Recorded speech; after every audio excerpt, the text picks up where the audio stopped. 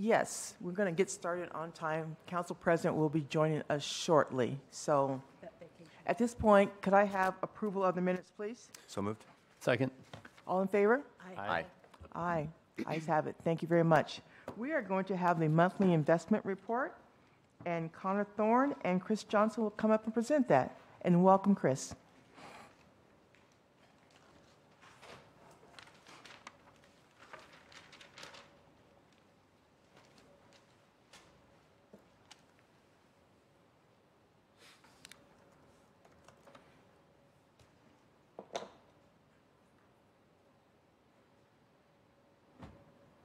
You should be able to just hit back, because I think I already had it open.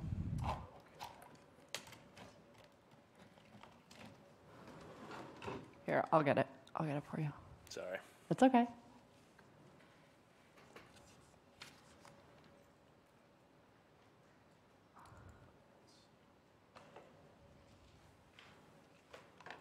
Yeah, the third one down. Third one.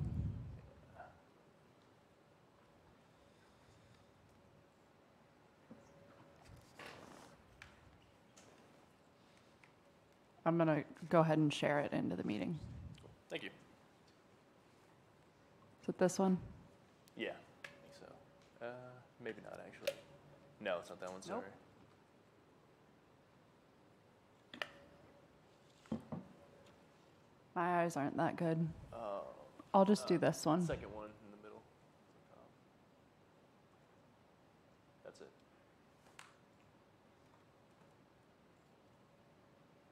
Thank you. Good afternoon, Council. Thanks for your time this afternoon. So Mr. Gavin Cooley is unable to attend today due to a flight delay, so myself and Mr. Chris Johnson, our Deputy Treasurer, will be presenting the investment results and our cash balance from the month of August. I'm going to touch briefly on the monthly cash and investment results, and then Chris is going to discuss more of the strategic side of the portfolio. So looking at our cash and investment activities for the month of August, see it's relatively comparative to the month of July. Not a significant amount of change other than we did move a considerable amount of dollars from our cash to our fixed income based on some additional investments that were made throughout the month of August, and I'll get into some of those here in the next few slides. This chart here shows a projection of our actual results versus our projected results for the month of August relative to the amount of cash on hand that we have to invest. Main change here between that 118 to the 73 were additional investments that were made later on in the month that were initially probably going to be invested in September, but they were pushed into August due to some better favorable rates that were coming in for August. And here's a list of some of the investment activities for August. All in all, we had about $70 million of investment purchases that were in line with Mr. Cooley and the investment committee's strategy kind of going forward over the next several months.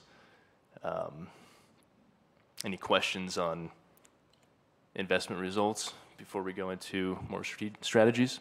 Yeah, just for clarification then on that last, the actual versus projected. So you're saying that the actual being lower is actually a good thing because we've moved up some investments to get more favorable rates?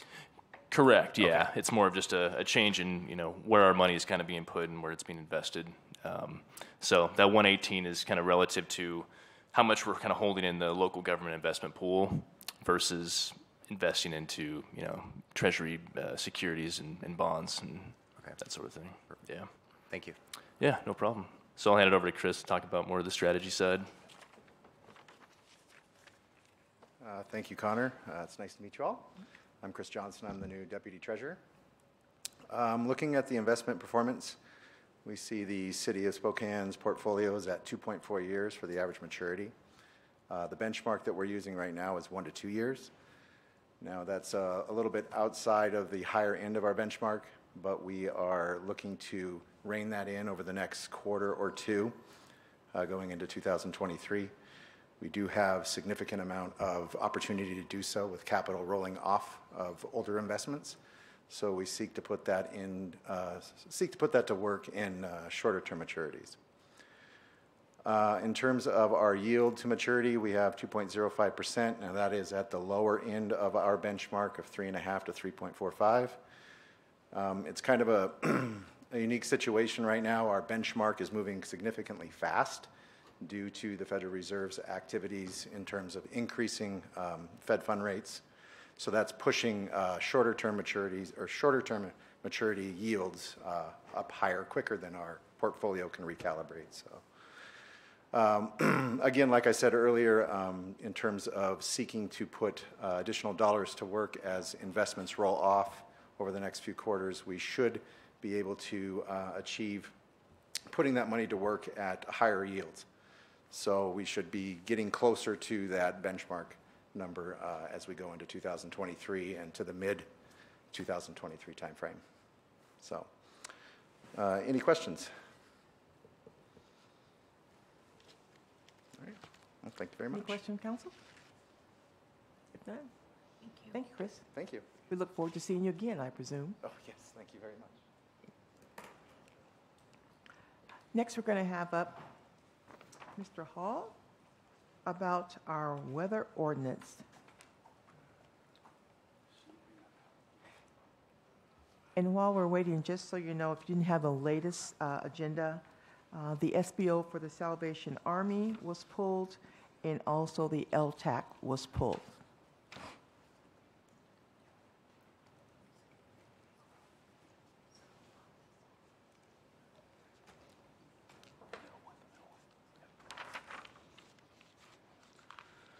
Good afternoon, Chairman Wilkerson, council members, President Beggs. I'm John Hall, Director of Neighborhoods, Housing, and Human Services. Today I'm here to present to you just the annual report for the Extreme Weather Ordinance, Spokane Municipal Code, Chapter 18.05.020. A little bit of background about the ordinance that was passed in July of 2021. It outlined provisions for the city to provide temporary shelter spaces.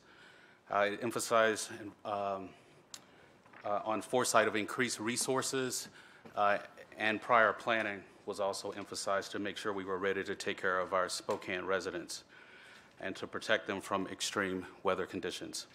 Some of the policy responses that occurred to date have been having warming centers activated when the temperature is actually 32 degrees or below Fahrenheit. Cooling centers are also activated when the temperature is forecasted by the National Weather Service to be at 95 degrees 2 consecutive days or more.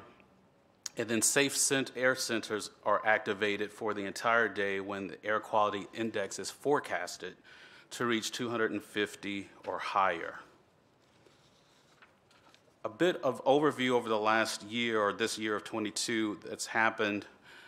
With our cooling centers, we had 4 activations this past summer. The bottom of the slide will show you the dates. The code, again, requires 95 or higher of 2 consecutive days forecasted by the National Weather Service. Keeping in mind that there are various weather apps that exist. I learned over the last couple of months, my phone gave me something different when the National Weather Service would indicate otherwise. So we use the National Weather Service for the official forecast.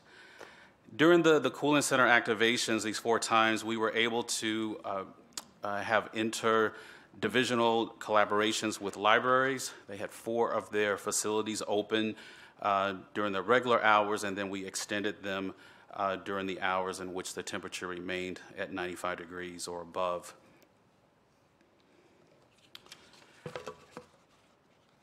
Part of our collaboration with libraries included daily gate reports during the time period in which we activated.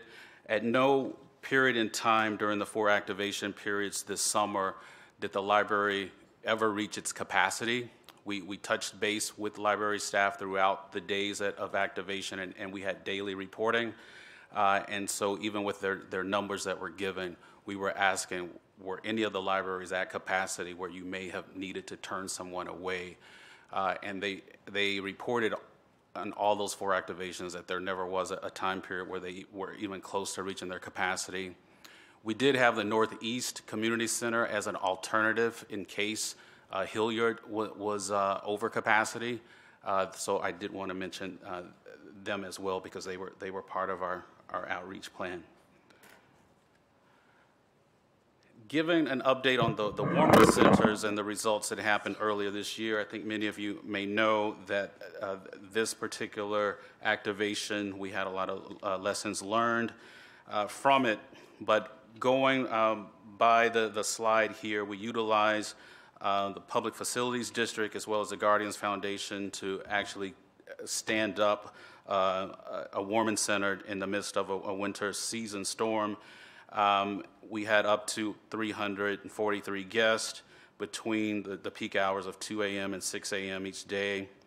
Meals were served, 9,000 meals during this time period of December 26th to January 9th. And of course, there was quite a bit of damage.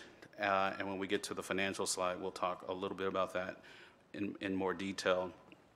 But one thing to note now that we have the Trent Resource and Assistance Center open, this center or track, as we're calling it, will replace the existing shelter system for warming centers, cooling centers, and air safe centers. And that is a continuous operation. As far as the Safe Air Center, we have not had any activations, I think, in the last 2 years, if I read my previous reports correctly. We have not had any this season so far. And again, TRAC will serve as the main Safe Air Center when it is necessary to activate due to air quality. A bit about the sheltering outreach. Anytime that we have activated the cooling centers, we have ensured that we've reached out to this list of organizations that you see on this slide. Our public affairs and communications managers actually are holding meetings and coordinating press releases to alert the public. Our newsletters are updated and sent out to subscribers. We have active social media feeds, as well as our 311 My Spokane staff being briefed and updated when the activations occur. And we have our 211 system as well. And the public library staff, one of the activations, we did not alert the public library staff, and they were encouraging us to always keep them in the loop, and so we made that modification along the way. Now for the financial picture of the extreme weather condition or temporary shelters. So the budget for 22 actually allotted or allocated $150,000 for our emergency hazard shelters. We surpassed that with the warming event at the convention center alone. And these expenses are about $381,000. For the cooling centers, we have some expenses that are coming in. We do not have any numbers. When I reached out to libraries, they said they would have them for me next week. But what I do know, what we will have is about 102 hours worth of security for the libraries that extended their hours. And like on Sunday, the libraries closed, I think, at 4 o'clock, and we extended to 8 o'clock. And what I saw in some of the projections were that Securitas was using 2 security officers per site at each site. And so that's why some of those hours look inflated. And then 2 days at Hilliard, we had library staff that worked overtime because security did not show. And we actually have one of the security companies who actually refused to provide service at Hilliard. So that is the status of... Can you clarify why they refused to? I don't know. We thought they were, and when I found out that the library staff worked overtime, that's when it came to my attention. So I don't know why. And they had the staff, we assume, but they just were unwilling. They Okay. worked the other locations. And where were these others, the Securitas and Starplex, where did they provide security services at? So they did not provide services at the same time. So Starplex was our primary service provider, but then the season, as it got later into August, I think there were some concerts, things of that nature, so they were booked, and so they weren't able to provide our services when we needed the cooling center activity. And so the secondary company was Securitas, and that's when we ran into those challenges. Mr. Hall, a couple things. So about capacity at the libraries, did each library had its own capacity limit, correct? So downtown versus Liberty Park versus Hilliard. That was one. No transportation cost in any of this, because when you said that the Trent Shelter will be our main location, when it was downtown in the winter, it was centrally located and most people could get there. That will not be the case this winter. So is transportation being figured into the budget for the warming shelter as we go forward? You can get with me later. So the transportation costs are basically within the Trent, Trent Resources and Assistance Center, so TRAC. In that particular budget, there was an allocation for transportation, and what the Guardians Foundation is doing currently with its ambassador program, whether it's today or even in the winter, anyone who is needing to get to TRAC for shelter, they can call their ambassador number, and they have shuttle vans that will go and pick up the people who are in need. Thank you. Go ahead. I believe, Oh, sorry, Council President. No, wait, continue on. I have a question. no, I believe that was the end of my presentation, so I was. Did you have one, Councilmember Zeppo? Yeah, sure. My first question is about the Safe Air Centers. What's the additional cost of having Safe Air Centers open now, since it's supposed to be the Trent Shelter? And the second part of the question is, does the Trent Shelter have filters? Because last time I was there, it was a giant fan blowing outside air into the building to cool it off. So I was making sure that they had filters or other ways to prevent the smoke from coming in. So the first question is, I don't see an additional cost. I discussed it with the fire chief earlier today. Now that TRAC is open, it's a continuous operation. As far as filters, I will have to follow up. I know that we ordered coolers for TRAC, and they were supposed to have been delivered, I think, last week or so, but I will need to follow up. But the fans you saw were temporary deliverables for the soft opening. Council President, and then Go ahead. All right, two questions. One, to follow up on that. So would we, in the event that we would open up the safe air aspect of this, would we also continue to utilize libraries and other facilities at the same time? Yes, during their regular business hours. So they will not be extended, even for the cooling centers next summer. It will only be with the normal business hours, since we have TRAC open 24/7. That will also reduce the need for security. So I guess, I don't want to forget my other question, but that it's just a little concerning, because, when we talked about this two summers ago? One of the points that was brought up, and I think it might have been Councilwoman Kinnear who emphasized it most, but, there are different populations of folks who need, refuge from the dirty air, the smoky air, or from whether, the temperatures outside. Some people don't have air conditioning in their homes or heat, or, whatever it might be. And so making sure there's a space available that is safe and accommodating for sort of the broader general public, I think, is important. And the libraries, I think, fit that very well. But if we're not going to have extended hours, potentially, not universally, but potentially, that could be an issue for some of those folks. So I would just like to keep that kind of top of mind as something that we should be thinking about, how we can accommodate those folks who aren't probably going to go to the Trent Shelter to seek refuge. But my follow-up question is, and this is supposed to be up a year ago, when are we going to get the public-facing dashboard up so that people know what's available and when? I know there are providers who have said they will just jump on it and start providing that data immediately without needing a special contract. And so I would like to see that get up and running so that there's at least some data, even if it's just partial data, but some data available for the public to see, and whom any of us that might want to be looking at that. So I agree wholeheartedly, and my superiors have been on me about getting the program launched since I started. It's simply that staff is not delivering. The last communique that I have is that it will be operational on October 1st. Okay. So that's what we're working toward now. That'd be great. Thank you. So my understanding that the plan is for children to get refuge from dirty air at the track? Is that? At track is our only safe air center to date, yes. All right, yeah. So I've obviously been a supporter of track and getting it open. It gives us some options, especially for certain demographics in the population that might not feel welcome at library and things like that. But I find the plan very inadequate for next year.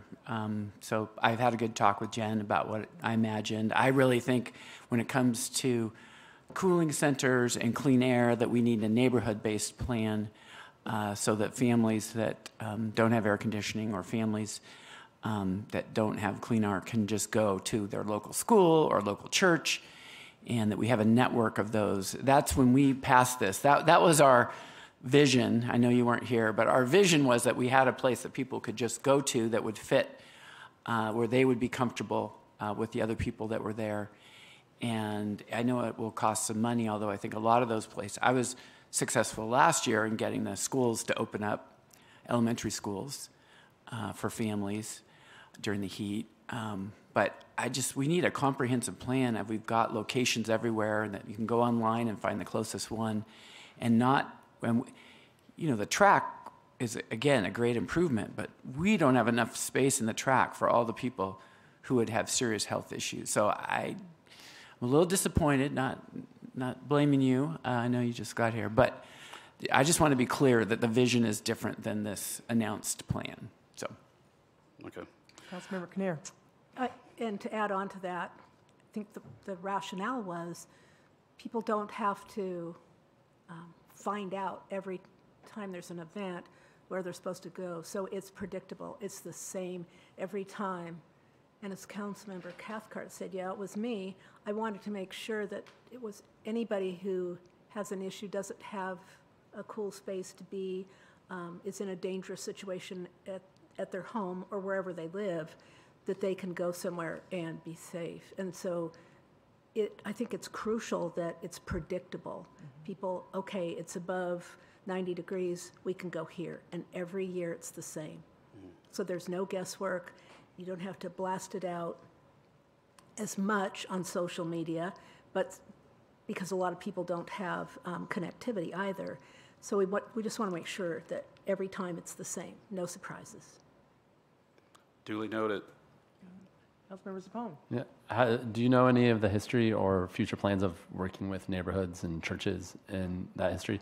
Councilmember Wilkerson and I were in Vancouver for a conference and talked to the mayor there about their robust network of churches and bringing those communities together to do that. We were wondering, we've brought that up and mentioned that to the mayor and to city administrator, but haven't heard any updates about that. Right. Yeah, this activity falls within Community Housing and Human Services, so I'm sure that Jennifer Saracidis and her group will be performing that due diligence, and we'll get back with you. And then I just wanted to make a point here that what you were presented to us about the warming centers was an activation of only 2 weeks this winter, when we know that the temperature was below 32 for longer than that. And shelters were full, dropped down to like 5 degrees, 0 degrees. So I just wanted to point out that what you presented was still not compliant with what the ordinance says. Okay, duly noted. That's the only data that I have. As you may know, our emergency manager director is on leave, so when she returns in November, I'm sure she will have the remainder of the data, and we can come back with a more comprehensive plan that better aligns with your vision that you have for 23. Thank you, John. Thank you. Next, we're going to have Councilmember Zepone speak about the safe air dovetailing. Yeah, it goes right into this. So this came out of a conversation that, or some emails back and forth that started with the really bad air that we had last week, where the AQI was about 200 degrees or 200. I was wondering we have the Trent building, it's supposed to be our safe air site. Why is that not open? Why is it not being communicated that the public can go there? So I emailed Brian Coddington, and he responded saying, we don't actually open it until 2:50, and listed out the different levels of the recommendations of when we pay employees hazard pay and all of that. And says at 2:50, which didn't seem to be really safe air, and I think the level and the amounts open to discussion. This is a recommendation to update the code to be at 150 AQI, and the reasoning is that's when the city and the health department say that it's unsafe to be outside and the parks close after school activities are closed to the public, saying that we shouldn't be outside anymore, and that's unhealthy for everybody at that level. Before that's only for sensitive groups. So there's some discussion around that. I do hear that there is no additional cost to operating safe air. So I think it's more, or safe air center. So I think it's more of are we communicating it to the public that they can go there when the air quality becomes bad? Clarity, no additional cost, even though we would be open more frequently or longer periods of time?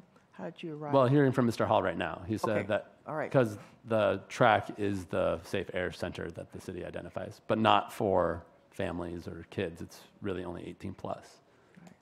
But he said that since it's already operating costs, it's just a matter of them being there. I think it would be great for consistency, because I know the District 81, they did not let their kids out last week at the air quality. They kept them all inside, so they could not go to the playground. So I think whatever agreement number we come up with, it should kind of be across the board so that everybody's on the same page of what expectations are. So that would be city, schools, county, any of those Parks. groups? Yeah. Spokane Clean Air, Regional Health District, that makes sense? Yes. Okay. So that's the rationale. There's some discussion about levels. I know the administration was saying that they're not really in favor of 150, but would be more okay with 200. So that's something that we're open to seeing what council thinks is an appropriate level. It seemed to start at, if this is unsafe for everybody, this is the AQI that starts at being unsafe for everybody, let's start there. And that's when our parks are closing too. So why should we not be communicating to the public that there's alternative places that you can go? Is there a process we could get consistency from the agencies who make that call? Clean Air and Health District would be my first thought. And there's also the regional health department. The Regional- administration also said they were not completely, sorry, I did not completely accurately describe that. Okay. We're okay with 200 right now, and then if we were going to 150, we would like further conversation with someone from the regional health department to come present. Councilmember Bingle raised his hand on the Thank you. Councilmember Bingle. Hey, yeah, sorry, I'm at home today, but yeah, I agree with some sort of consistency, whatever it is. You know, my son was supposed to start a sports camp last week, and it got canceled because of that unsafe air. And so if the air is unsafe, the air is unsafe. Whatever it is, if we could sit down and talk and discuss and figure out whatever the unsafe level is, let's be consistent in that. Thank you. Councilmember Cathcart. Yeah, can we ask Johnny if there's any input on where we're at with this from his side? Thank you, Councilmember Cathcart, Council President Beggs, member of the City Council, Council Members Sapone. Also, thank you for the conversation earlier. Johnny Perkins, City Administrator. We are not opposed to the 150. We would like to have some further discussions around some data analytics in terms of information, 5-year history of where that has been, certainly concerned with individuals' health and safety. As a football official 2 Fridays ago out at Ridgeline High School in Liberty Lake, I think we were at 131. We could see the smoke in the distance, and the administrator said, hey, when I come on the field, it's 150, 151, this game is over. Fortunately, we didn't have to do that, although the next day, on Saturday, I was officiating a game where I did have to call it in the fourth quarter because it was at 155. So we're not opposed to that. We understand the health concerns. We want to be mindful to that and respectful. But we'd like to see some more data on that in terms of making sure that that is consistent across all aspects of our operations. Right. Thank you. Thank you, City Administrator Johnny Perkins. Well, I think we look forward to more discussion to come around that. Next, we're going to have up Heather Sweet from My Spokane. Welcome, Heather. Thanks. Good afternoon, Council. I'm here to request for some additional expenses to cover some expenses that we don't have in our current budget this year. We're looking at a salary savings from our vacant program professional position, where we would take the funds from that position that has been open since January of this year, and we approximately have about $42,000 in savings this year. And I am actively working with HR to fill that position, hopefully by the end of the year. And so we are asking to take $30,000 of that $40,000 to purchase hardware for new hires and also existing staff for new workstations to eliminate the existing sharing of workspaces.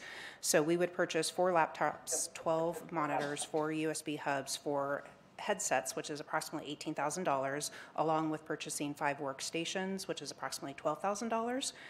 So currently today in our department, we have 11 workstations, but are approved for 16 FTE. So we have five workstation deficit that I'm looking to resolve and eliminate that because it's just no longer feasible to share desks. We have telecommuting taking place, but as we hire new hires, they're not eligible for the first 6 months, along with if we want anybody in the office on a given day, we have to navigate around whether or not we have a desk available for them.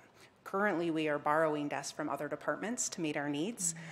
So we have vacant positions in other departments where we are lending their desks in the need to make sure we have the appropriate desk space available. So this request will allow us to purchase the appropriate equipment along with the hardware so everybody can have a desk. We can have all team members in office, and we no longer have to depend on hiring cycle and or vacancies to make sure everybody has a place to sit when they're in the office. Councilmember Cathcart and then Councilmember Stratton.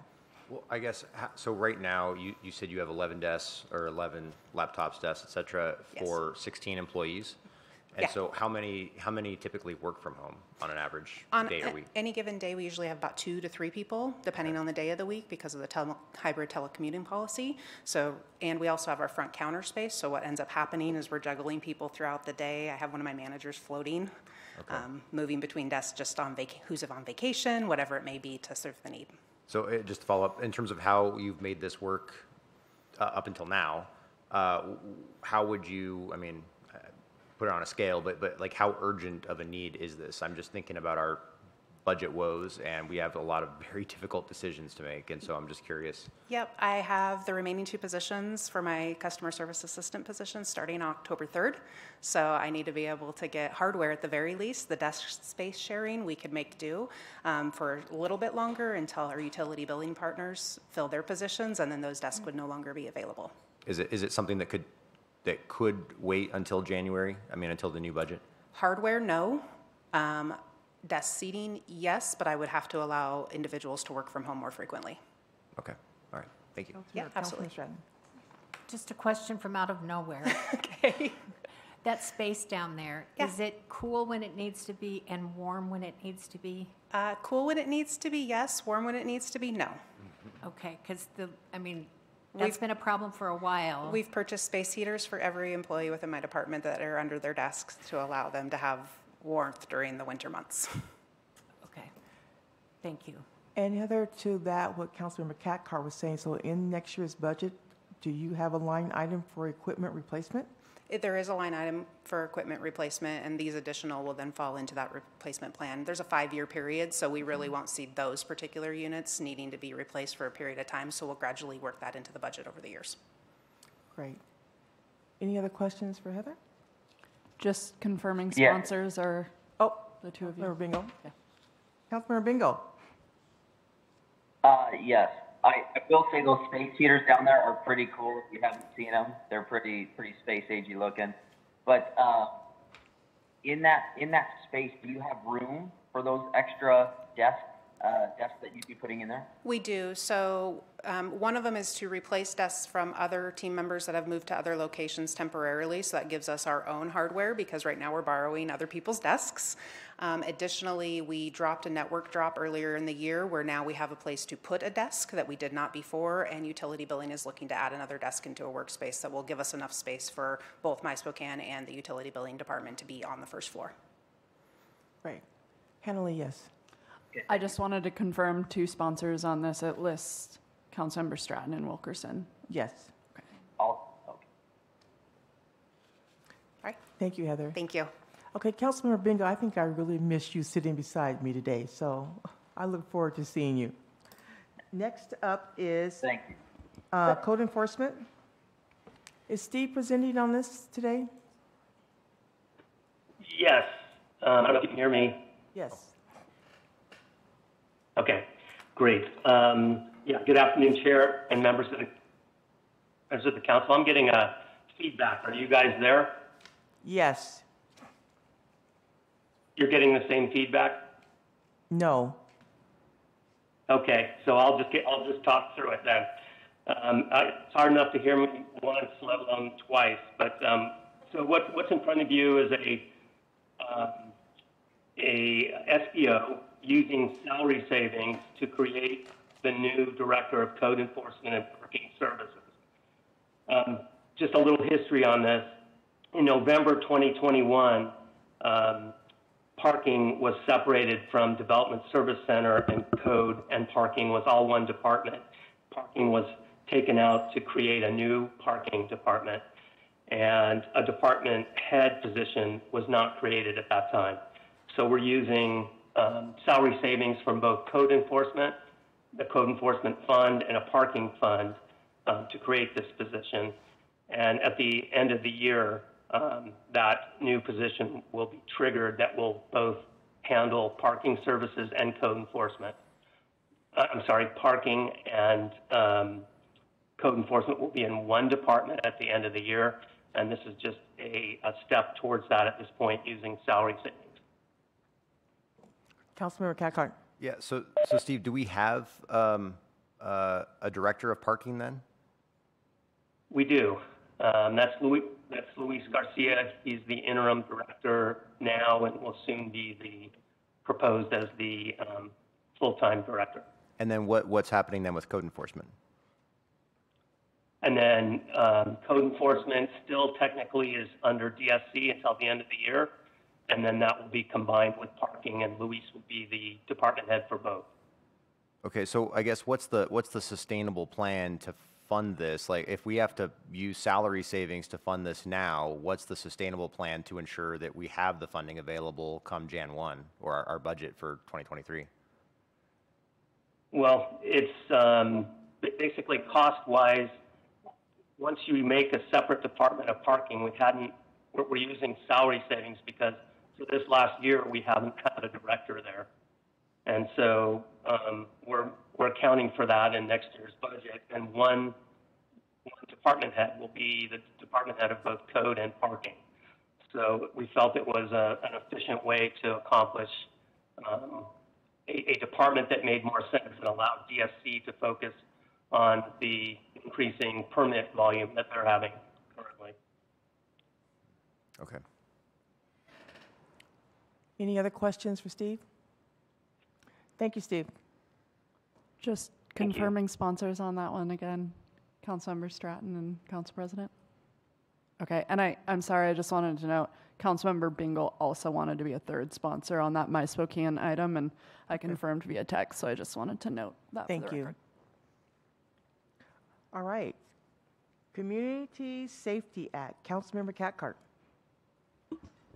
Yeah, thank you. So this is real simple. If I had it in front of me here, that'd make it a little easier.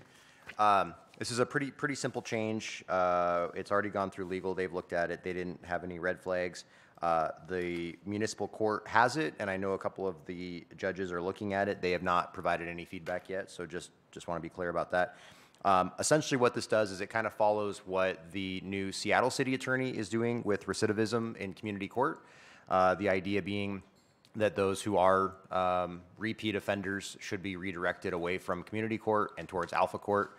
And so the idea behind this is that if you are, well, I'll just read what it says. So the addition is, no defendant shall be referred to community court more than once in an 8-month period, nor more than 3 times in a 36-month period. So the intent is simply to reduce recidivism, and those who are unable to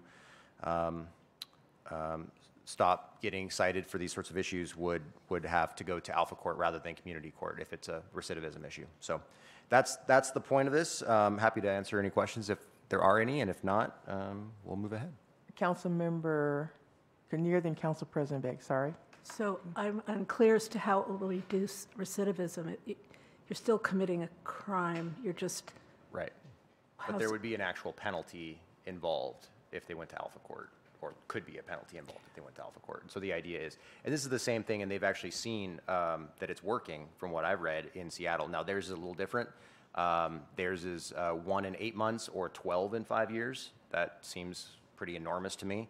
But I mean, when we have, folks who are repeat offenders over and over again, still on the street committing crimes, that's an issue. And the idea is that if that's what they're doing, this is taking them off the street, hopefully. So, Council President. Can you get us the data? Because I would be skeptical that Alpha Court would reduce recidivism. It might make them suffer for a while and keep them away from treatment and things like that. But I'm not sure how it would actually get people to stop committing crimes unless it's addressing the causes that community court does. So I'd love to see some data on that. sure. Okay. Councilmember Bingle? Yeah, thank you. No, I'm excited for this one. I know that we've talked about, the state of public safety in our city right now, and you talk to the chief and you talk to some others. The thing that you hear is that there are, roughly 75 people committing 50% of the crimes in the city of Spokane, and what we've been doing is obviously not working, and for us to make our city safer, I think this is a great step forward. So I'm glad this one is coming up, and I do look forward to seeing the data just the same as everybody else. Thank you. Councilmember Zapone. Yeah, I was just wondering about, I noticed the briefing paper didn't fill out any of the information about how this would impact different populations of people and how that data would be analyzed and collected. I was just wondering if you could speak to that. Yeah, well, I mean, it would affect everybody the same. I mean, it doesn't really matter what your background, religion, race, et cetera. I mean, everybody would be treated the same in terms of if you commit more than one, if you're, referred to community court in an 8-month period, you can't be referred again in a year. Same for 36 months if you've been there 3 times. So everybody would have the same rules. It's just putting sideboards on community court so that it's not, just sort of a catch-all. And it really should be more, I think, pinpointed on those folks who are really trying to get away from some of the situations that they're in and some of the things that they're committing. And for those who just are unwilling or unable to do that, then there needs to be a different course of action. So my comment is this taking away the ability of the judges to make those decisions? I mean, in community court, they come before the judge, how many times or how many opportunities they get, are we trying to script that outside of our lane? That's my concern. Well, I don't think it's outside of our lane, but I think what we're trying to do is to say, hey, we have, as the council, we believe there should be a standard, and we don't think that just, it should be so easy to continuously go back to community court. So I think, yeah, I mean, in a sense, yeah, we're prescribing something in law, but clearly what's happening right now is not keeping us safe, I would argue. Councilmember Zapone. And what sort of things do people get go to community court for? What kind of violations? Is it just drug related? Is it also things like bike helmet violations? Could be anything misdemeanor level. I mean, really, obviously there's a lot of, the camping citations might go to community court.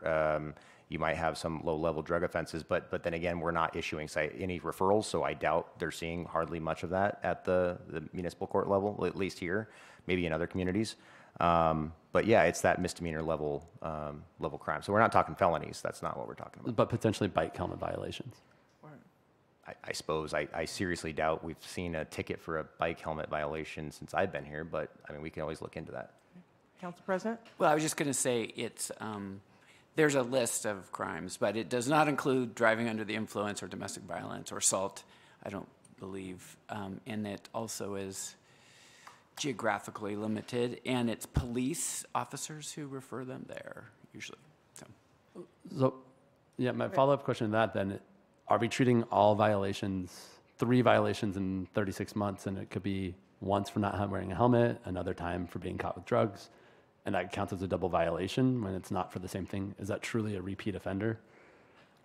Yes.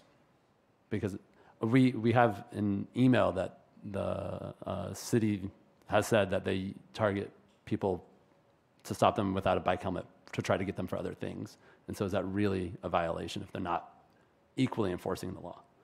Well, I mean, they have to have some sort of cause to stop you. I mean, if you're not wearing a helmet, they have the cause. So it's not like they're breaking the law in terms of the cause, in my view, but whether or not that's the best use of time. And frankly, we could always repeal that law if we're so opposed to it. I'd support that.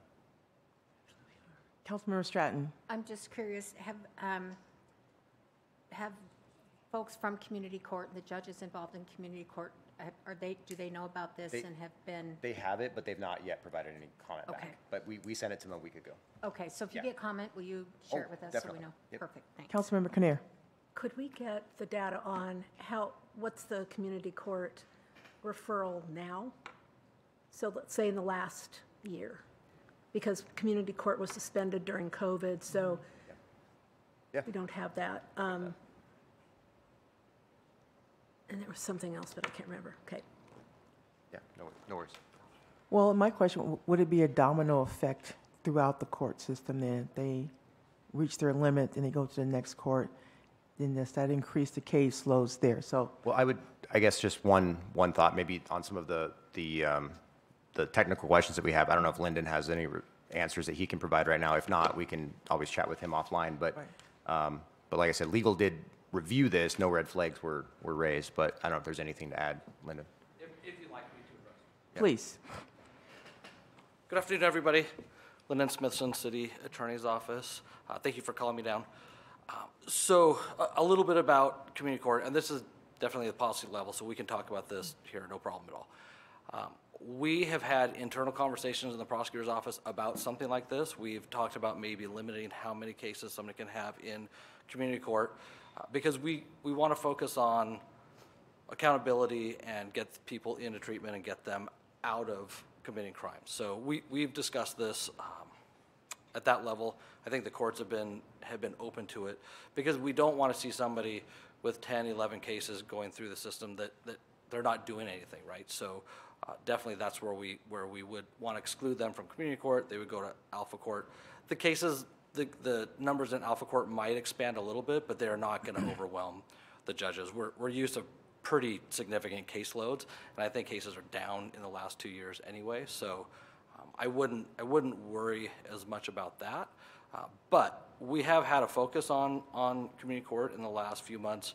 They've kind of been getting going again. There are a lot of cases that weren't being handled because people weren't coming to court. We could not issue warrants for a very long time. So there are a lot of people who are just kind of hanging out there, and we weren't dealing with their cases. We are now. We're able to.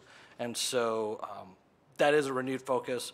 We're trying to be a little bit more effective. We're trying to get people into treatment, sustainable treatment, not just sporadically, and hopefully get them out of that process.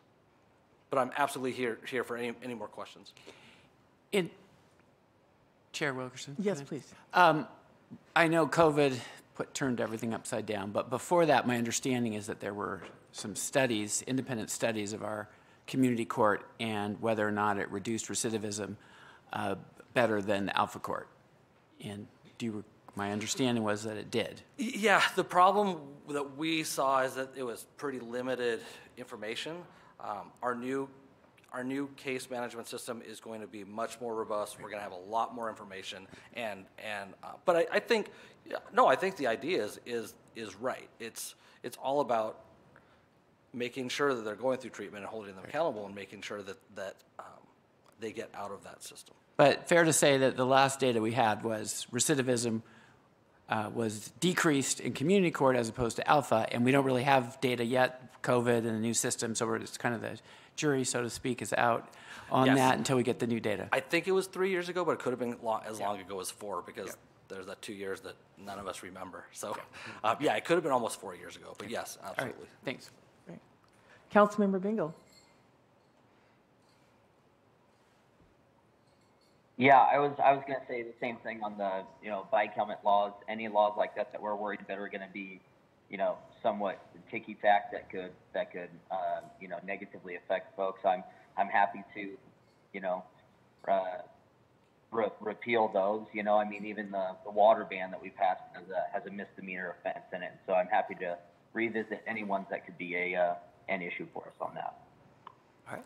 I hear an upswell of support for repealing the bike helmet law. So, okay. That's, Right. Boy.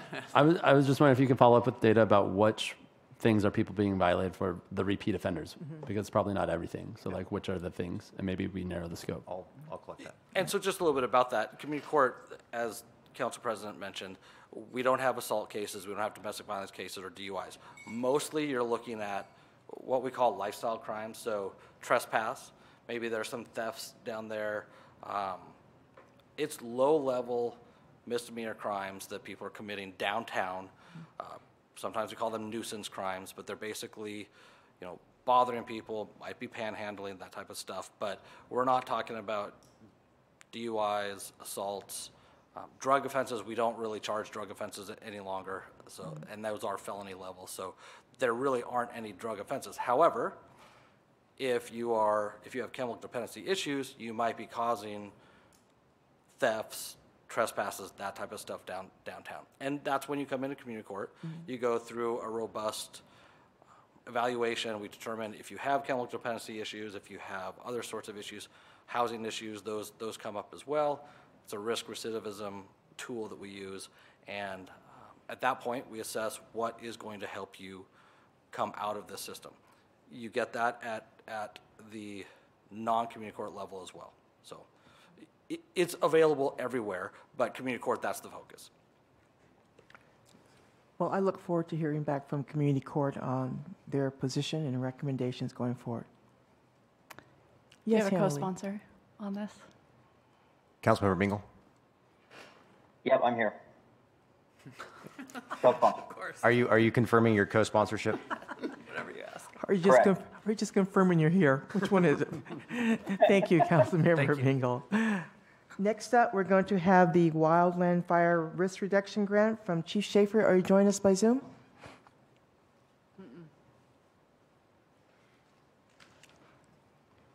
He is not there. He's not there. Is he fighting a wildland fire? Maybe we'll come back to that in just a minute. Going forward, let's hear from Mr. Piccolo on contract amendment and extensions, and I'll let you do both of those, Mr. Piccolo. Good afternoon, Council. So earlier this year, the HR department hired a consultant through Archbright to help us with the HR analyst work, since we are currently very short-staffed. So we've had the person on staff under a minor contract. That contract expires first week of October. We want to extend that through the end of the year because we're still experiencing that short staffing. So this would continue the consulting contract with Archbright through the end of the year for an additional $54,000. And the second item is the SBO, where we're using salary savings from all those vacancies to pay for this consultant. Colleen has been in the department now since first part of July, doing a fantastic job.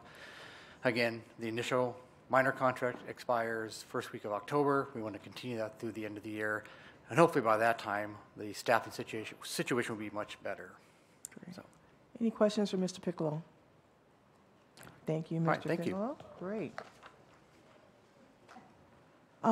Lyndon, you're back up for outside counsel contracts. Good afternoon again. Thank you for having me. And I believe this first one is about the Wise and Bacon with Summit Law. So Council, these are a couple cases that we had with firefighters that had sued the city. These, and also the governor, these were over a mask mandate and also a vaccine mandate. We took those cases, well, they were filed against us. We defended them. At a motion, we prevailed. Those cases were dismissed. They are now appealing those decisions. They're appealing them to the Ninth Circuit Court of Appeals. So we won in federal court. Now they're going one step higher. So we're asking to add to those contracts with Summit Law Group. Summit Law Group helped us in defending those. We were successful at that point, but as I come and tell you, there's always another level until there isn't. We believe that if we win at the Ninth Circuit Court of Appeals, we do not believe that the United States Supreme Court would entertain this case, so we would likely be done at that point.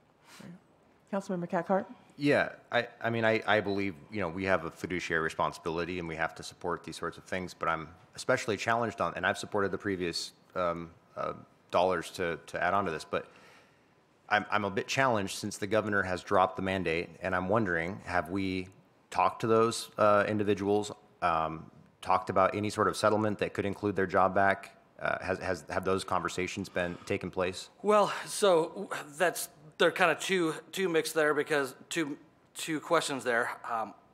Now that has happened, we have had some conversations because a lot of those firefighters were working at the dispatch center.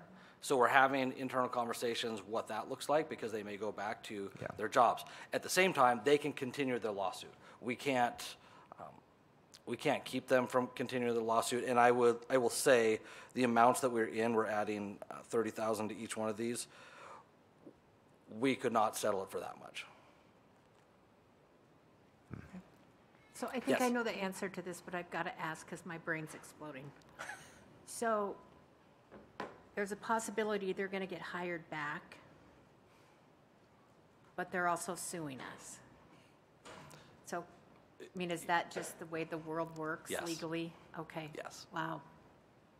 Yeah, a case is over when you run out of appellate courts or you withdraw your lawsuit.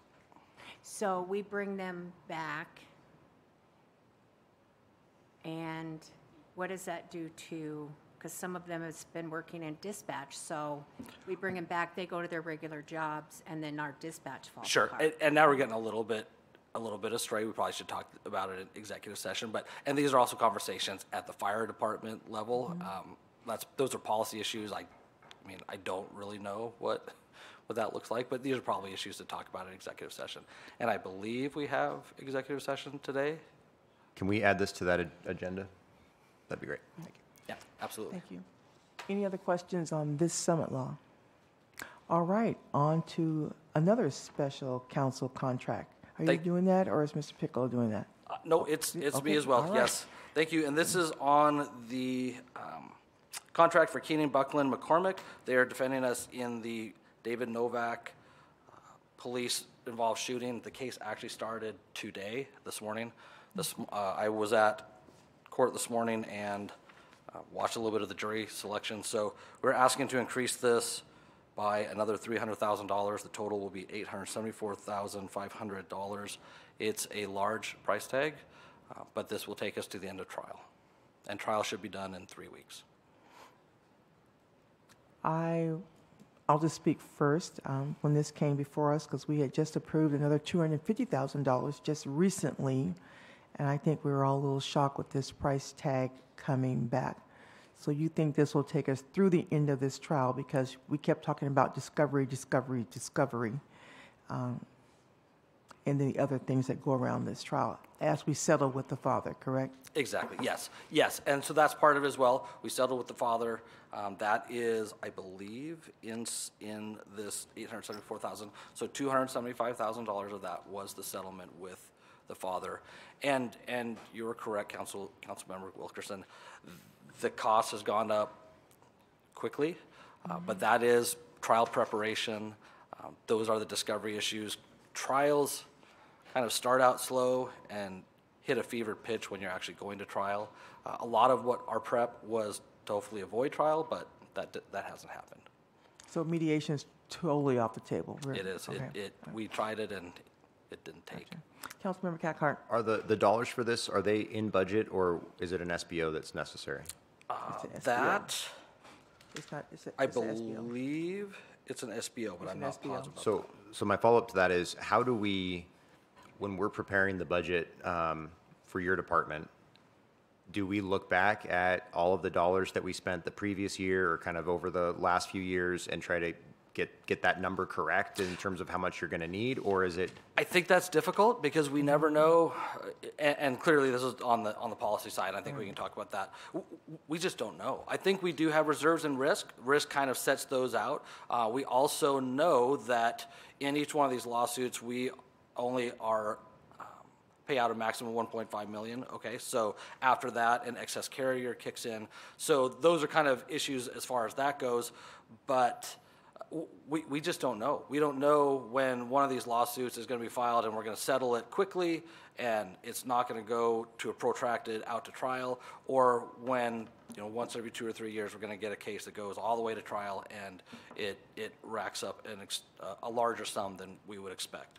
So I know we're going to talk budget in a minute, but I would just throw this out there. I think same as overtime, I really think we should be extremely specific and maybe even overestimate in the budget for these, and then come back mid-year, do a supplemental, and we can, you know, fix anything that we might have put too much in the budget on. But I just think that we're under-preparing ourselves for these things. Like, we have to have an SBO for this. We have to have an SBO for all the overtime. I mean, all this is not planned for. And so I just really think, you know, this is Finance Committee, and I think it's really important that we think about putting it in the budget, how much we're really going to be spending, so that we're not in this situation. I agree. I think those conversations would be productive with risk management and the city attorney's office. I think those are good ideas to talk about these. Councilmember Kinnear. So in terms of other cases, is this seems unusually high? Is that your impression as well? I would say it has been an anomaly in the last few years. This is painful. Okay. Council President. I was just going to say that the briefing paper says it is within the budget, so it was okay. planned for. And I just want to highlight a point Lyndon made, which is our insurance arrangements and agreements for outside counsel is on any particular case, we are capped at that 1.5 million. In a case like this where we didn't get rid of the case on summary judgment, so there's a chance that it is, that means we're, you know, probably going to be paying something. It's not as bad as it looks in this. The danger is if there are a lot of cases up to the 1.5 million. It's not so much of a danger for any one case like this, but if our, particularly in our police department, are doing things that, you know, a judge isn't throwing out because reasonable jurors could have different opinions on it, that's going to be where we're really going to be at risk. So it's not so much one case, even though this case is a painful case and gets a lot of publicity. So. Right. I'm glad I'm not coming to you on a 5th or 6th for this year. Let's put it that way. Okay. Well, I'll just have to echo Councilmember Cathcart as we serve on the Budget Committee, that we are really challenged, and we have some grave concerns over the budget. We've had discussions of even suspending all SBOs, just so it's out there for the rest of the year, until we can right-size this ship and really what is a reasonable budget cut request going forward. So everybody knows the purse strings are really tight. Is there anything, thank you, Lyndon. Thank You're you, off the hot appreciate seat. Mr. Matt Boston, you can follow that with the strategic budget discussion, please. I also believe that Chief Schaefer's on. Oh, all right. Well, let's go to Chief Schaefer if he's on the line. Chief Schaefer? Hey, everybody. Hey there. I am really sorry about the mix-up there. I'm actually out of town and technologically disabled some level, but I want to take the opportunity and just explain a little bit about this grant opportunity. It's a federal grant. You allowed us over the last 2 years the ability to create and adopt the Wildland Urban Interface Code, and then allowed us to hire a position to facilitate that work. The next step is for us to start treating fuels. The city owns a majority of the fuels that need to be treated in Spokane that have been identified as a imminent hazard, especially with the Wildland Urban Interface and its threat to carrying fire into our infrastructure, into neighborhoods and such.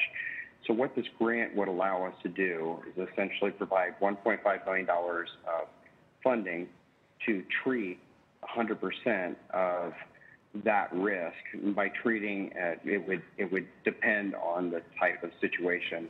It may be goats, it may be masticators, it may be chippers, and it may be humans doing this work, but it would allow us to contract through our partners at DNR for approximately $200,000 match on that $1.5 million. This grant opportunity is scalable. So I think from a risk perspective, obviously, one fire and one home lost is well over $1.5 million, especially if it would occur in city property. So the amount of match is dependent on actually the amount of risk tolerance we have in our community. So I'm asking today just for permission to apply for the grant as it's written by the fire planner and the fire marshal, but then come back to you if we have any semblance of approval. If we do get approved, then we'll come back to the policymakers, explain the details and the plan, and then specifically get down to the nuts and bolts for funding. But right now, it's more of just an approval to move forward in this part of or in this first phase of entering into the group with probably several hundred, maybe even 1,000 other communities across the West and some of the areas in the Southwest that will be applying for the same fund. Thank you, Councilmember Cathcart. Yeah, you mentioned that this is entirely, or it sounded like I heard you say it's entirely city-owned property or assets that you're looking to protect. And I'm just kind of curious, what types of assets do we have out in the wildland-urban interface? That's a great question, Council Member. First off, the assets, and most of them rely in the Public Works Division. Think about Aubrey White, along Aubrey White, where we have the water treatment system, a number of pump houses and support structures for the water distribution system and the sewer treatment system, as well as a number of buildings, including our fire station.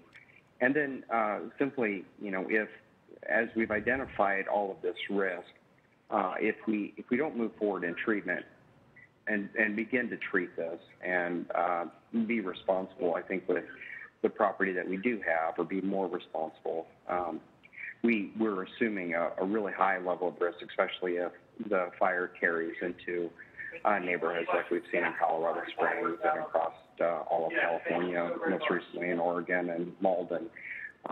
Once the fire is started, obviously the origin of the fire, if it would be on city property or carried by city fuels, can certainly assume level of liability, and that's what we really try to do. I mean, the more profound reason is to protect property and lives, absolutely.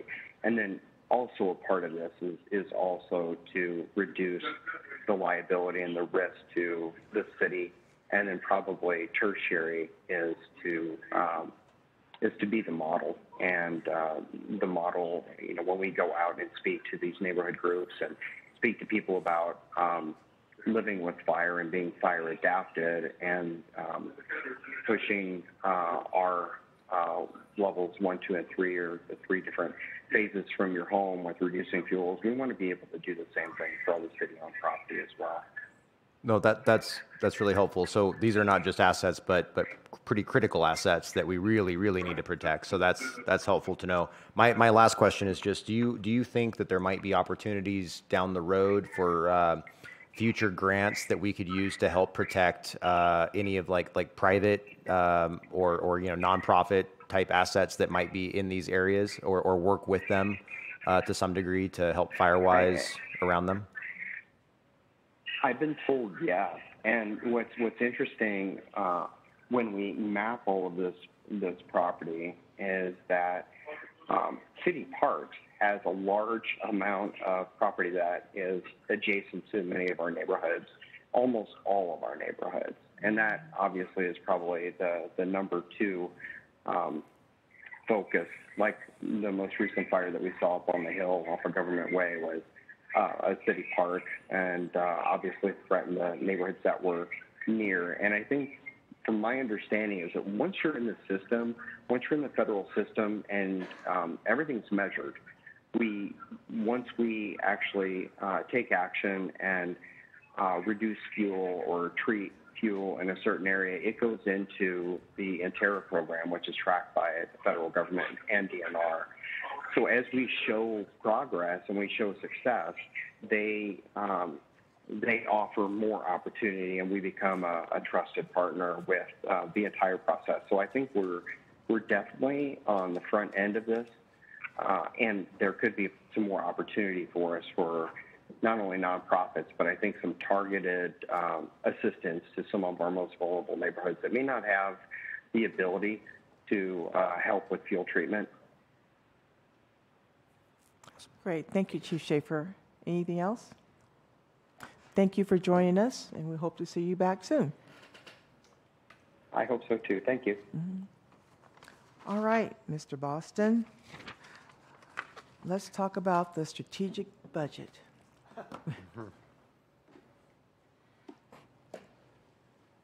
Okay, so most of this information that we're presenting today isn't new. It's what we've been talking about for the past several weeks. I got to share it. Thanks, Emily. Appreciate it. Perfect. Thank you. Really what we're going to be talking about is the discussions that the Budget Committee has had over the last several weeks, looking at those level 1, level 2 priorities that we've been discussing, as well as the level 3, and where they fit into things.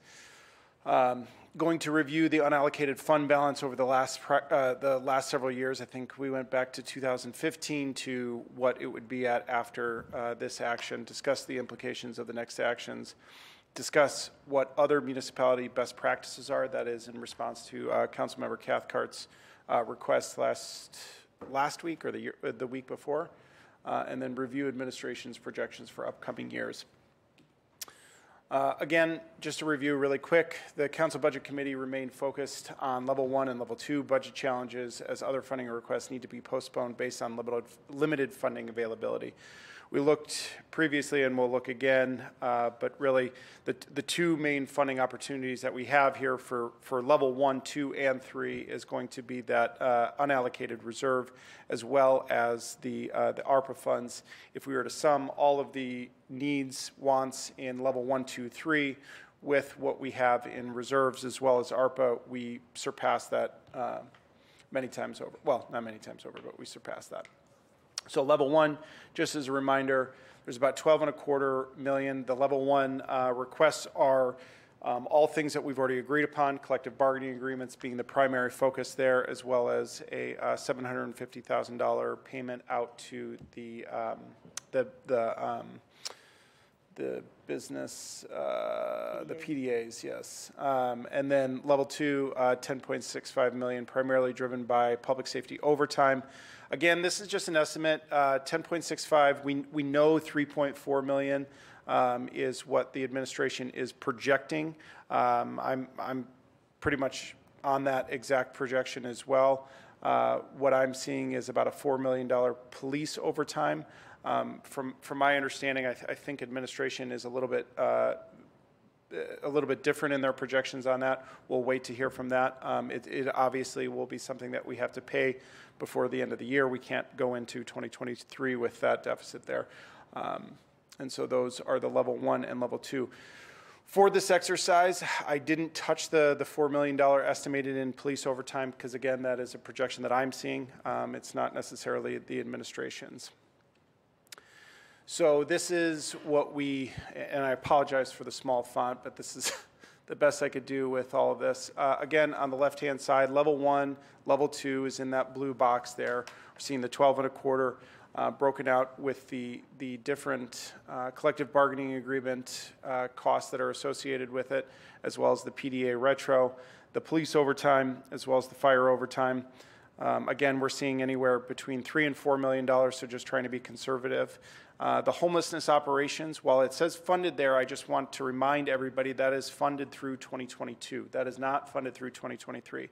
We did see a request for an SBO come through for the remainder of the funding for the 2023 operations, where there's about a $3.75 million, so $3.75 million shortfall for funding of operations into 2023.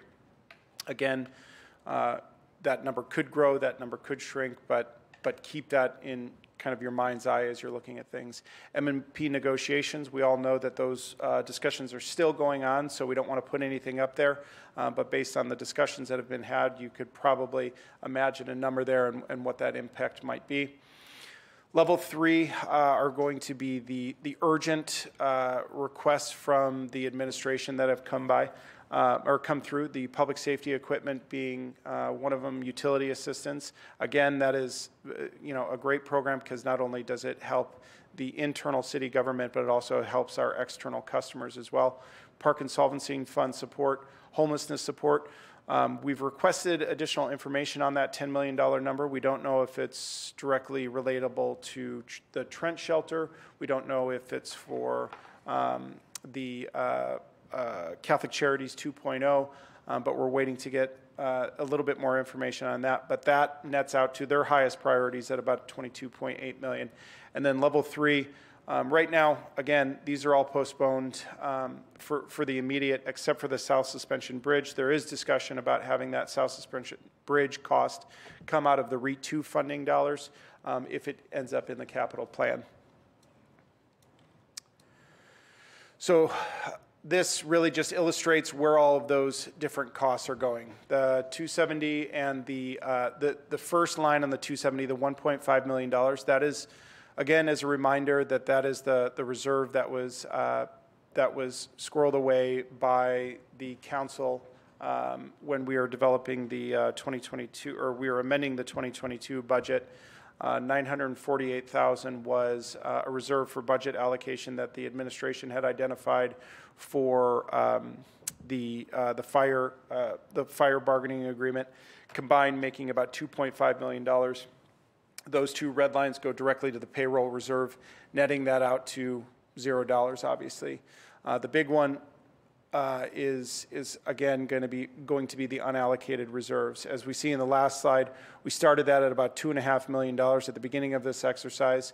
The beginning of the year, just as a reminder, and we'll talk about this in a second, but the beginning of the year we started at about $15.8 million with the police car purchase buy-aheads that council authorized, as well as I believe the election expense came through and netted that out to about $12.5 million. ARPA, again, that is with everything that's gone through so far being allocated. That is not the overall spend. There is money left in ARPA. Yes. And you might get to this, but will you talk a little bit about what we talked about last week with regards to bond ratings and what other communities are doing? Yep. Yep, getting there. So moving forward again, forward to back. Again, all of the other bargaining agreements going into those unallocated reserves. The reason, and this was administration's recommendation as well, was because if we were to have saved more, like we were asking to last year, it would have impacted that unallocated reserve. That balance would have been less, or they would have had to, or the city would have had to create further budget efficiencies to save in that amount so that that number would be impacted in some way. That's the most reasonable category to pull from, but it still doesn't make it palatable at the same time. The $3.4 million, there is the proposal to go to ARPA. Again, the reason behind that, and this came from administration as well, the reason behind that, I believe, in administration and council's eyes was that those overtime costs were most likely directly attributable to the COVID pandemic. It was absences that we were seeing. It was vacancies that we saw because of the restrictions that were in place. So that makes the most reasonable place to pull. Unfortunately, but truly, that brings unallocated reserves down to just shy of $3 million at $2.7 million, and ARPA down to $10.4 million. And then again, that's the yellow line there is just possible if council decides to move forward, council and administration decide to move forward to fund the South Suspension Bridge out of the REIT $2, just because it is an allowable expense under that classification. Matt? Yes. Got to challenge you on something you said, that the police and fire overtime are likely a result of COVID and Fire overtime. Fire overtime. Yeah. So I'm going to go on to say that both police and fire overtime have been an issue since I've been on council, since you've been on council, since you've been on council. So we're the three people who've been on the longest. It's never been dealt with. And so you can point to COVID, but it's not a COVID issue. It's been a problem. Well, now, COVID made it perhaps worse. Right. But it's been a problem since we've been on council. So it's never been handled. And we have to absolutely get a handle on it. Absolutely. And I think in moving for the 2023 projections and some of the projections that I've seen from administration, they are identifying that in their projections for 2023's budget. Whereas in 2022, we didn't see any increase in the overall budget for fire overtime when we knew we were going to be in that sticky situation come 2022 based on the vacancies that we already had. But I believe that they're projecting that for 2023 being an issue already and budgeting accordingly for that. Can you give us the figure again? I know I asked you before. What's the figure that we had? What did we have in reserves in 2019? Yeah, we'll get there. Okay. Councilmember Cathcart has. Yes.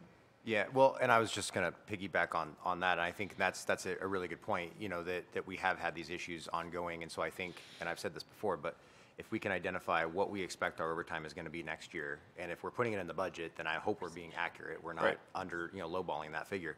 But I hope we can identify what that is, and then to me, you take the delta between the two, and that's what you use your one-time funds on, because we're going to have ongoing expenses in overtime, and so I'm going to be a stickler for not using any one-time funds for ongoing expenses. And so that to me is kind of the way we should address that, I think. Yeah, and definitely an exercise that we can take on when we get a little bit closer. I think we need to be realistic when we're looking at 2023 projections based on the quantitative data that we have. I mean, when we were looking at 2022, it's arguably, we knew we were going to be in a problem going into 2022 already, just based on the vacancies that we had. So based on the vacancies, based on the fact that COVID was still a real thing that every city in the country was dealing with, we knew that was going to be an issue that arguably should have been adjusted accordingly so that we could actually project and say, okay, this is going to be something that we need to save from rather than go into those one-time costs retrospectively. And I think that's what you're trying to say is let's look at it prospectively, let's get ahead of it, let's budget for it, and if there is one-time need that is on the horizon for it, let's put it into that budget based on that. Not to be Debbie Downer, but we do that every year. And it never. I know. Yeah. So every year we say that. Go ahead, Matt. Okay. Moving forward, so that brought to the next slide. So this is talking about the unallocated fund balance based on the financial statements that have been here for the past several years. So going back to 2016, we saw $19 million in the unassigned fund balance per the financial statements, 17 bumping up to 27.5 million, 2018 to nearly 25 million, 2019 to 28.1. In the delta between the 2019 and the 2020 number is when we fully funded the revenue replacement reserve in the tune of about $7 million there. So it is still sitting in there from my understanding. Started the year in 2021 with about 15.8. Those financial statements have been audited, but they have not been released yet, so I'm just using a rough number there. And then if we were to move forward with this, we get down again to just shy of $3 million. As you can see, it's problematic. Looking at 2020 to 2022, we see a 26%, a 24%, and an 83% drop in our unassigned fund balance, which is a problem. And then again, a graph just below. What that does, kind of the implications that it could pose for us is a possible bond rating implication. We know that when the bond rating agencies are out there, they're looking at our overall financial health. When you are pulling out assets, your unallocated assets to that degree, it is going to raise some red flags. I think that in past years, in reading some of the Moody's reports, they had explicitly stated that any sort of substantial changes to the financial, and don't quote me exactly on this, but the financial stability of the city would be cause for a rating decrease, and likewise, alternatively on the flip side, anything that was going to get us a rating increase was going to be if we had increased our reserves. I know in talking to some of the other finance officers that were here years ago, I think that when they were going down and talking about the ratings on a yearly basis, even in those discussions with their previous financial analyst, they were having issues with that $25 billion amount still being a little bit low on the low end. Again, another problem that it could pose is the ability to fund unexpected emergencies. Now, granted, we still do have the contingency reserve account, and as probably everybody remembers, there are some strict guardrails on that, on what we can spend and when we can spend that. It is unforeseen, it is emergent, it is problematic, not what we're spending these funds for, and not how we're spending the unassigned balance.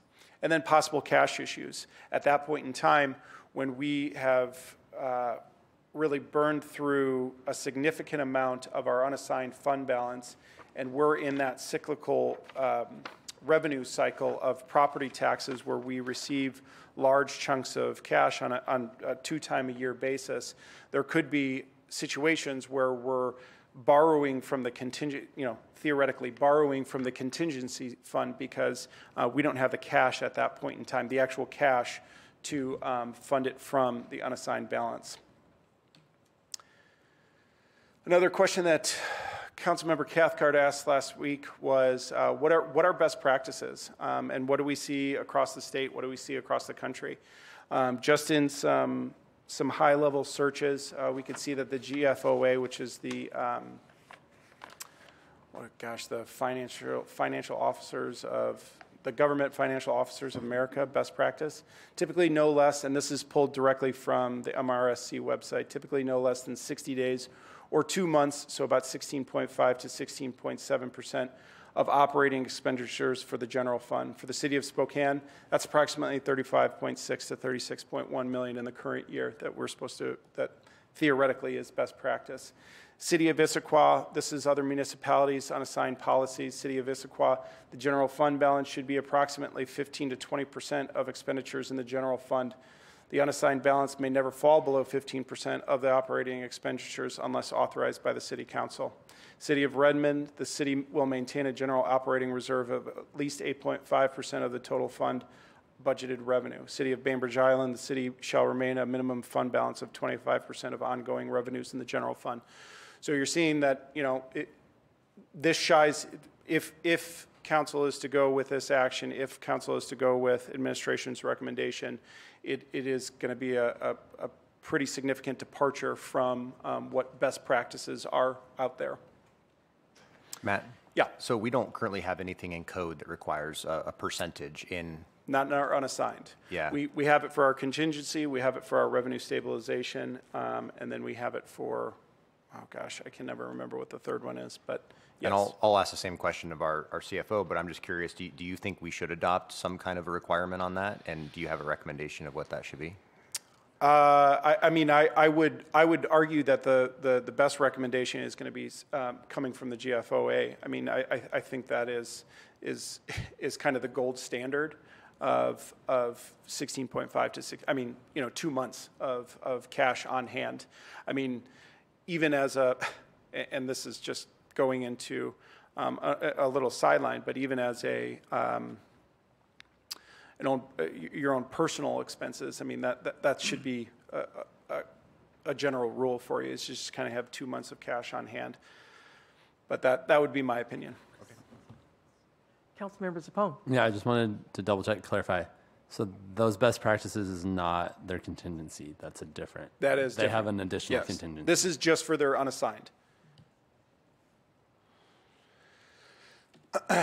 So moving forward, this is the administration's projections of what we're seeing. Now, granted, this came to us in August of this year, and from my understanding, it's only updated twice a year.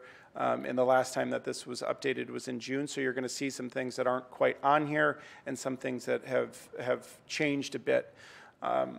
Most importantly, I would say the significant amount of it is the labor agreements at the top. Those are mostly accurate up to obviously the M&P 2.5%.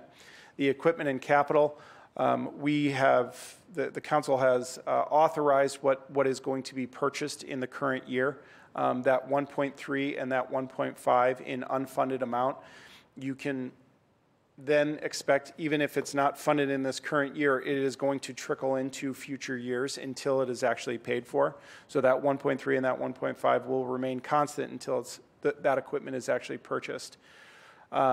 In 2023 fire equipment and 2023 police equipment, we obviously know that the police equipment has a portion of that has been purchased for the purchase aheads of about $2.5 million. But we do not see any public safety equipment past 2023. We know that is probably just not been updated quite yet, and that there will be needs in 2024 and beyond. I would argue that the 5.3 and the 5.1 are probably good benchmarks to just put in that projection for future years.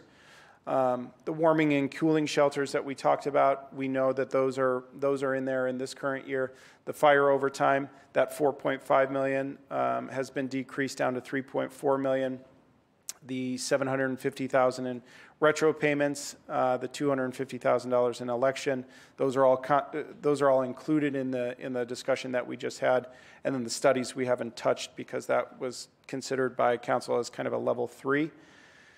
Having said that, we know that the administration's projections for revenue right now, based on the report that we received, I believe to be a bit high, not significantly high. I think they're going to I think they're going to come in a little bit less than that, but I think expenses might also come in a little bit low, so there could be a decent sized gap in the current year. But there isn't the Trent shelter included in these projections, as well as, again, like I said, public safety capital not included in the projections in 2023 or 2024 and beyond. So if you were to include the $6.5 million, $6.5 to $7 million in each one of those years, as well as $10 million in the of public safety capital in the following years that aren't included, you could obviously see where the deficits are just from the administration's own projections back in June. That is where I believe the Council Budget Committee has discussed a little bit of what they would like for next steps for administration. We obviously know that we're going into the 2020 budget season, we're going into 2023 budget planning. I think what is being echoed with all of council is that there is a budget shortfall. Where it's going to land, we don't know. And I would just ask the council as a whole right now for what you would like myself to do and how you would like me to hand over everything to administrations, how we could facilitate the best handing of the baton. Are you going to speak, Councilmember Kinnear? Yes. Matt, is there a policy in place that would aggregate the SBOs? Because it seems to me this year has been unusual in the number of SBOs that have been requested of us. And so when you do these one-offs, we don't have a big picture of it. They're taking little tiny bites and chunks out of a budget, and then it gets 6 months down the road and you're thinking, that's a lot of money that just took wing out of the reserves. Right. Is there something that we could put in place that would give us a better handle on when those, or some kind of benchmark or some process where the departments aren't seeing this as a cash cow.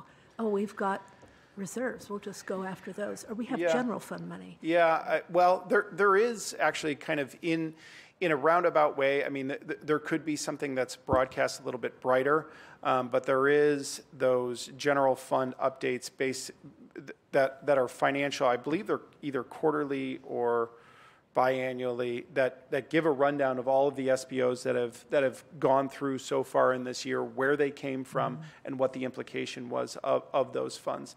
Now, I think what you're asking for is more of a prospective approach rather than yes. Okay, so I think we can work with administration on getting that when SBOs are coming up.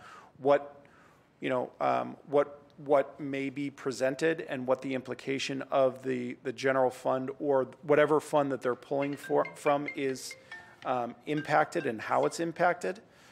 So that's something that we can definitely work towards, and I think it would be helpful. Thank you. Councilmember Cathcart. Yeah, on that, I mean, that's very similar to what I've been trying to ask for, and I just think it'd be great for us, but even better for the public if it could just be printed right on our agenda what the budget impact is of, frankly, any financial decision that we make, but certainly the SBOs. Yeah. I think in reality, I mean, let me see if I can work with Jessica, Jake, Tanya, and see if we can get something that could visually put it out there so that we see what the overall not only dollar financial impact is, but what the percentage impact is, because I think that's also really helpful. And again, if this is an ongoing thing, I mean, we have that on the briefing papers, but how to put a spotlight on it is the tricky part. And so how do we put a spotlight on it? So that's where your eyes go first, I think is going to be the tricky part, but I think it's something that we can do. And then just the three things we talked about in the budget committee, and I certainly want to hear what everybody else has to say, but we're essentially asking the administration for a pause on SBOs, potentially a pause on hiring, and some sort of recommendation on up to 15% in cuts or cost reductions. And so I still believe all three of those are probably very necessary. I think there could be some extenuating circumstances on a hiring or an SBO, but I think generally speaking, we need to probably put a pause on all of that so that we can get a handle on things. And you mentioned earlier, like just as a great example, we can pay for this project out of REIT 2 because it's a permissible use. Well, what are other permissible uses? Right. And until I know like what all the potentialities are for these different buckets, right, I just don't think we should be doing anything until we get that all lined up and straightened out. Yep. Absolutely, and I think it is. I mean, I know it's a heavy lift. It is absolutely a heavy lift to say 15% going into an upcoming budget season, and it is going to be a difficult amount. And obviously, as we can see, if we're just looking at these numbers and we input the $6.5 million and the public safety capital into that, we don't see a 15% deficit. Really, the 15% number that I think that I've heard the budget committee talk about isn't 15% because that's where we see the deficit at. It's 15% so that we can build those reserves back. Right. We're looking at going from a very not very healthy, but a healthy reserve into an unhealthy one, really. And how do we build that back so that we don't face this problem in the future? And I think that's where the 15% comes from. I think there were some informal conversations about the 15%. If that is a direction that is where council is really wanting to go, I think it needs to be formally addressed to the administration so that they can prepare for that, so that we're not scrambling to try to do that last minute. And not necessarily across the board. I mean, using a scalpel, being smart about it. But yeah. I'd like to add a fourth thing to that. Councilmember Kinnear. Thank you, sorry. I'd like to add a fourth, and that would be to use the remainder of our ARPA funds to get us back on track. And I know people are going, oh no, that's for the community. We need, and I've said this 100 times, we need to make ourselves healthy and whole first. So that would be my ask. Let's spend the remainder of our ARPA money to make the agency the municipal government whole. And Councilmember Kinnear, that's been a conversation, but there's nowhere enough money in ARPA to make us whole. I know that. It would be a drop, absolutely. But it's a drop. It's a drop, absolutely. But the 15% cut for me is like, we have got to start squirreling away some money for the future. That unallocated reserves is, in any family, I would be concerned. So we got a lot of angst. How do we build that up, even if it's little by little? We have to do something going forward. Right, right. And it is, I mean, it's a significant challenge, as we can probably all imagine, that if we're looking at an overall general fund budget being approximately $216 million, and we're looking at the personnel cost of that $216 million be about $167 million, of which we are compounding on a 5% annual raise each year based on the bargaining agreements that we just passed. It is going to break through the ceiling year and year again. So there has to be a formalized long-term plan, not just a short-term plan of how we get through 2022 or how we get through 2023, because that upper echelon is just going to crack through that revenue growth that we have, and it's going to burst through it where we're going to have these challenging conversations every year. Councilmember Kinnear. And one other thing, not to belabor this, but previous councils, the three of us included, worked very hard to save that money and squirrel it away. And so it's doubly painful to see it down as low as it is, very much so. So I'm all in favor of doing that. I just want you to know, I'm picturing little squirrels in my brain. Yes, yeah. Squirreling it away. Yeah.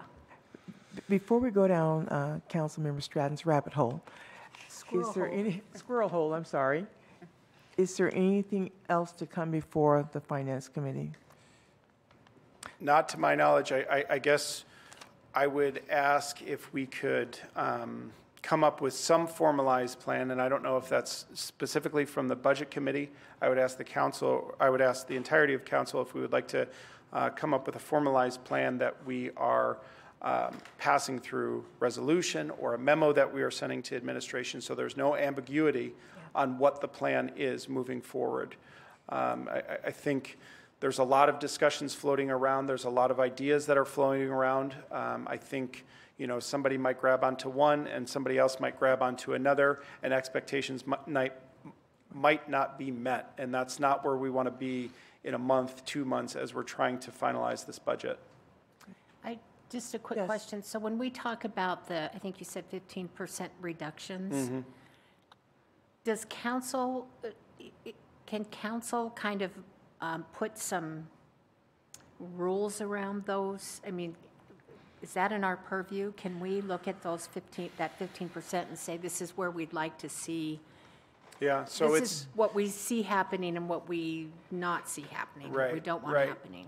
So it's a challenge for, I think, administration and council right now, because administration is funding based on policy that's already existing. Right. So when we're asking for a 15% reduction in expenses, while staying level with the same policy that we're at right now, there needs to be a discussion of where would that 15% pull from? Right.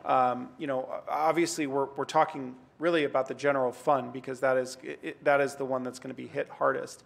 How do the general fund policies impact the fiscal part of you know what that policy is, and how can we change, or how can we put guardrails on those policies to make sure that they're within the funding concept that you're thinking of 15%, if that's where council wants to go. I'm going to ask Councilmember Cathcart, it's after 3 o'clock.